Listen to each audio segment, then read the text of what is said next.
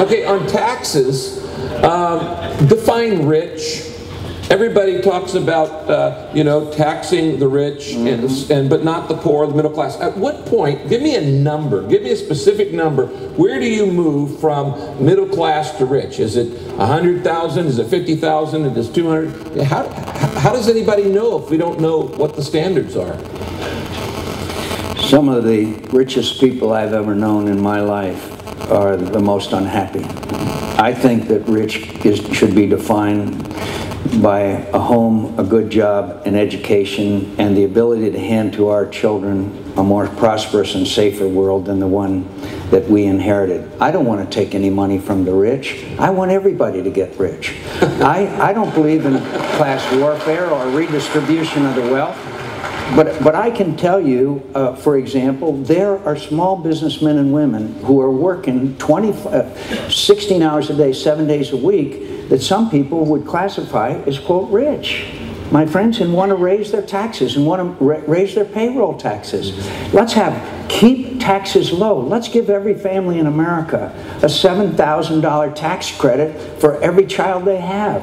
Let's give them a $5,000 refundable tax credit to go out and get the health insurance of their choice. Let's not have the government take over the health care system in America.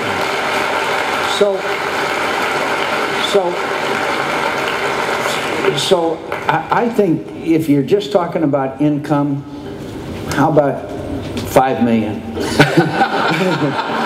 So, no, but seriously, I don't think seriously that the point is that I'm trying to make here, seriously, and I'm sure that comment will be distorted, but the point is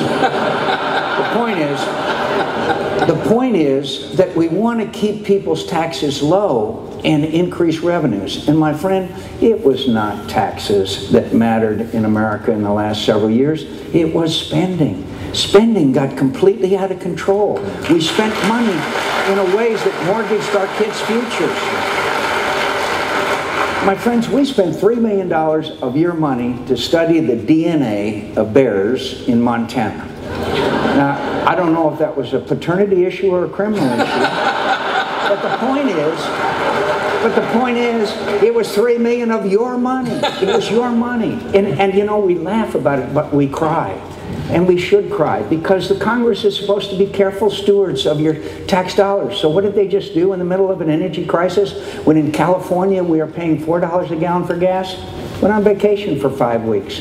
I guarantee you, 2 things they never miss: a pay raise and a vacation. And we should stop that and call them back and not raise your taxes. We should not and cannot raise taxes in tough economic times. So it doesn't matter really what my definition of rich is, because I don't want to raise anybody's taxes. I really don't. In fact, I want to give working Americans a better shot at having a better life. And we all know the challenges. My friends, if I could be serious, Americans tonight in California and all over America are sitting at the kitchen table, recently and suddenly lost a job, can't afford to stay in their home, education for their kids, affordable health care.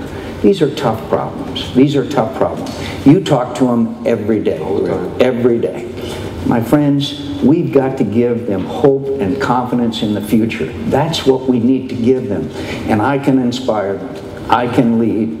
And I know that our best days are ahead of us. All right. Great.